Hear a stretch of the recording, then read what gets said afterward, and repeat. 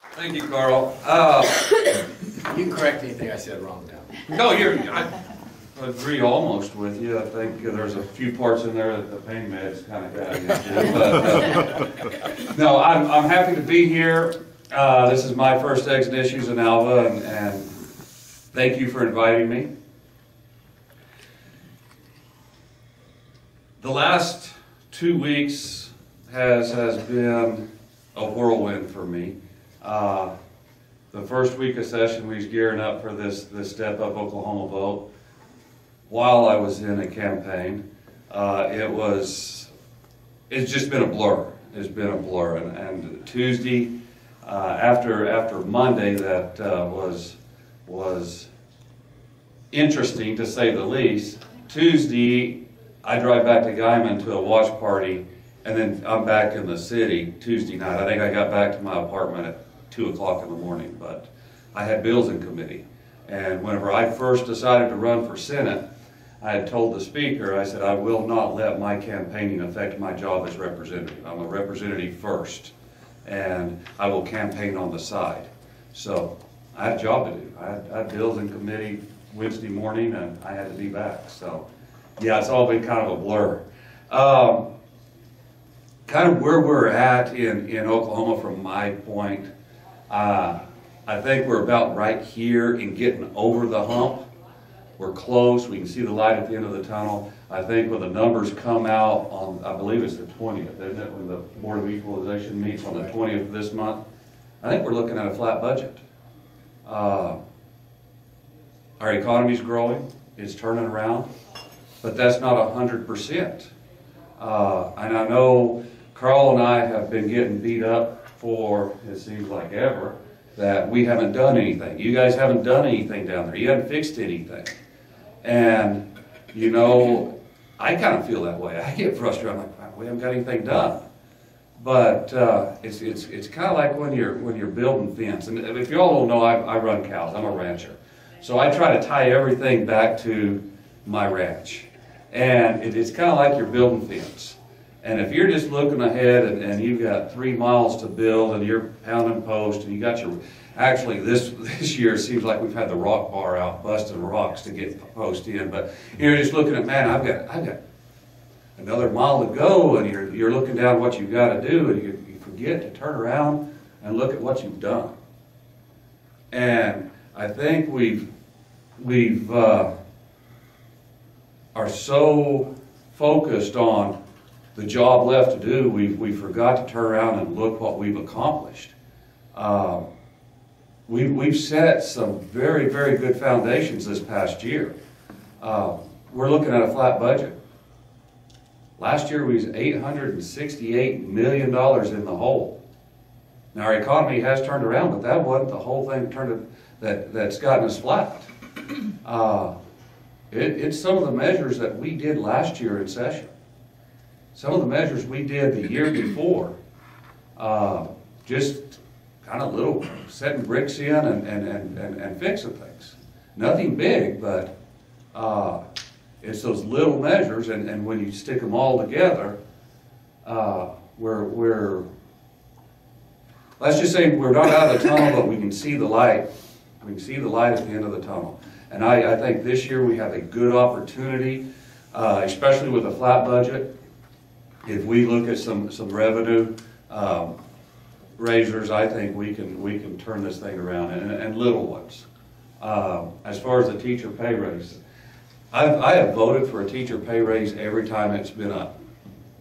We've got to pay our teachers more, and not only our teachers, that's our state employees, ODOT workers, DOC workers, prison guards make $13 an hour. They're dealing with Oklahoma's criminals, the most dangerous people in Oklahoma, for $13 an hour. They need a raise. Our ODOT workers, you know, you kind of you're tucked in bed, all warm and cozy, but when a blizzard hits, those guys are out there clearing roads. 3 o'clock in the morning.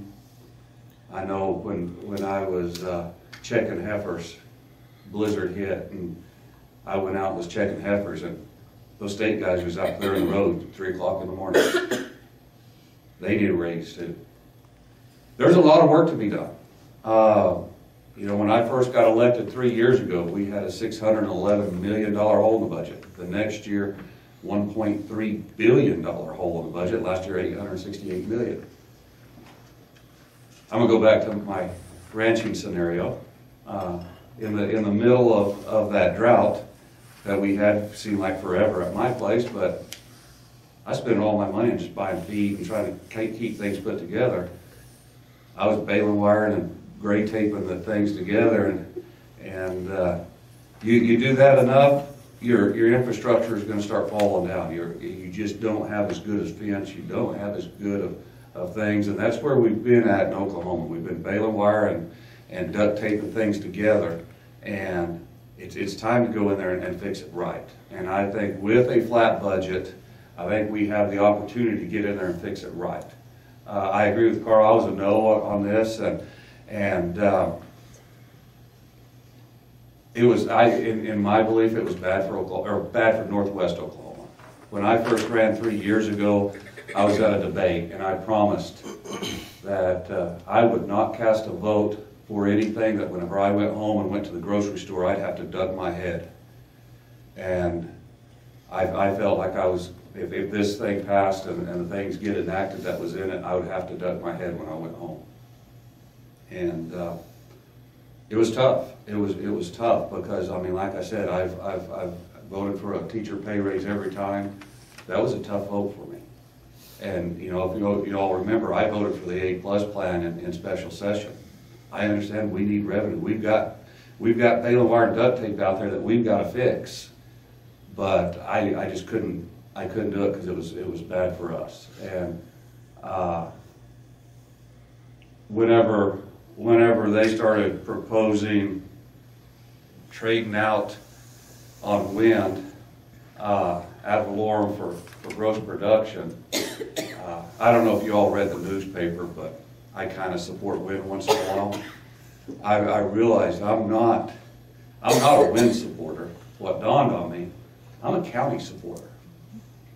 The only reason I support wind is because it's good for our counties. It's good for our schools. If you all didn't know, I was on the school board in Felt for 10 years.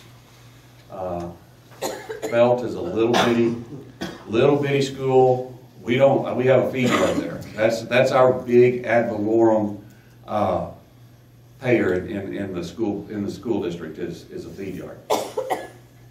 And we struggled. And I looked, at that time, Fort Supply got their windmills. Fort Supply was struggling. It was just like Felt. Those windmills moved in, they went off the formula.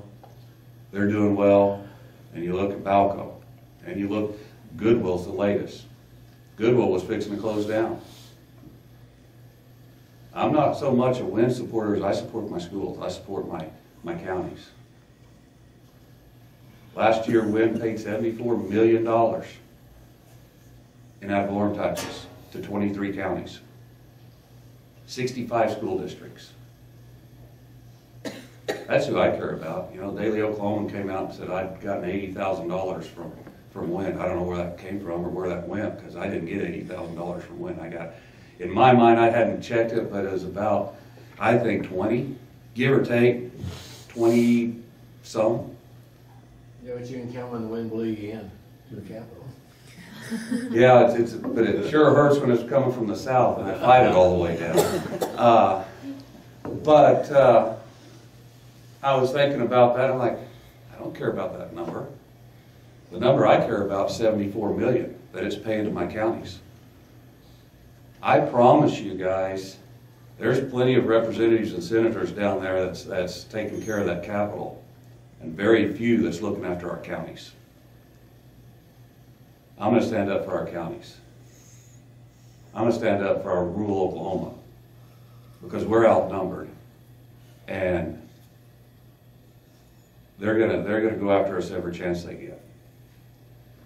But I'm going to move on. I'm going to tell you a little bit about some of the bills that I've hopefully get off this week, because I've only got a week. I will be sworn in on Thursday to the Senate, so I have Thursday morning at 8:30 actually, so I've got 3 days to finish my work on the House side. So I have a drone bill, and what that is a bill that will, to me, it protects personal property rights and privacy. And so my bill says if you fly a drone over somebody's property, you have to have permission. Right now, so in my bill, it goes off of the FAA regulations. I'm not going over FFA regulations. You have to fly it over with the FFA regulations, and you have to have permission. But they don't enforce them. Whenever I started this process, I was at a drone meeting, and since there's been drones, they've issued one citation, I guess is what you would call it, for illegal flight of drones, and it was to a real estate guy in New York City, and they fined him $1.5 million. That's all they've done. Everybody and their dog are going to have drones before long. I think everybody's going to have a drone. They're neat. My brother just got one. They're fun. But there needs to be some rules to the highway.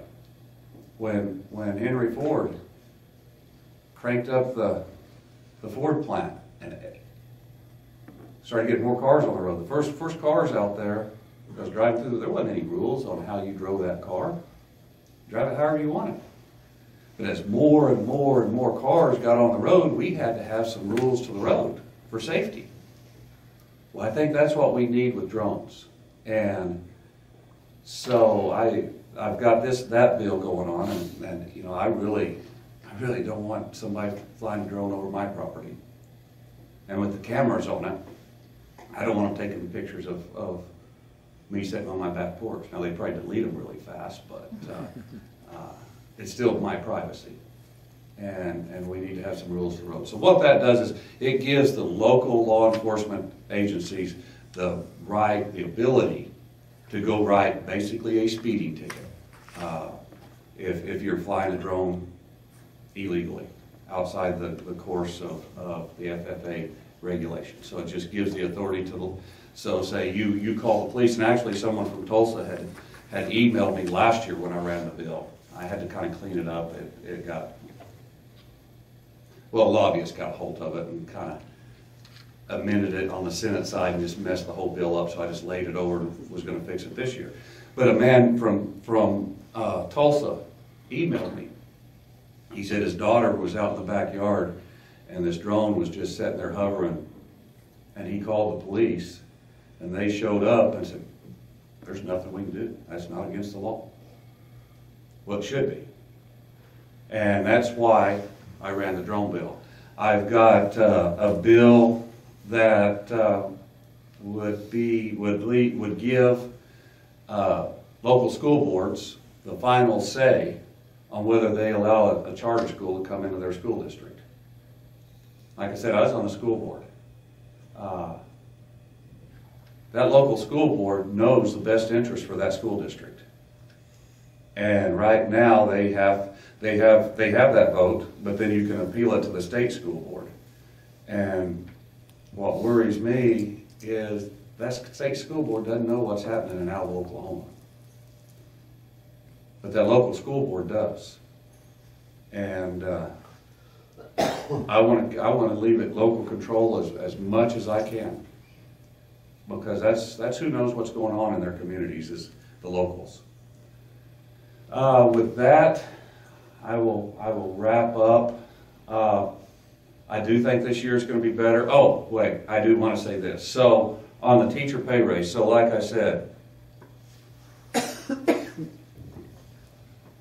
I voted for a teacher pay raise every time that it's been on the books, been on the board. Tuesday morning, I was in the speaker's office proposing another plan. And I said, look, so we have other options. And so the other options that's sitting out there that we can get a teacher pay raise is we have the Romney Light plan that we voted out of the House last year that's sitting over in the Senate. Now it's kind cut down version of what Romney was wanting to do with the federal tax structure when he ran in 12. And just kind of cleaning up Oklahoma's tax policy. The cigarette tax, and then the ball and dice. Those three things right there brings in about $300 million. We need $280 million for the teacher pay raise, for the 5,000. That right there will get it done. It'll be clean, and I think we can do it fairly quick, and we can get the teachers the pay raise. And so, you know, Tuesday morning I was in there selling that to the speaker. I also circled back around yesterday and bugged him again about it. So, you know, I'm still out there working, trying to get the teachers a pay raise. But with that, I think I hit on everything. So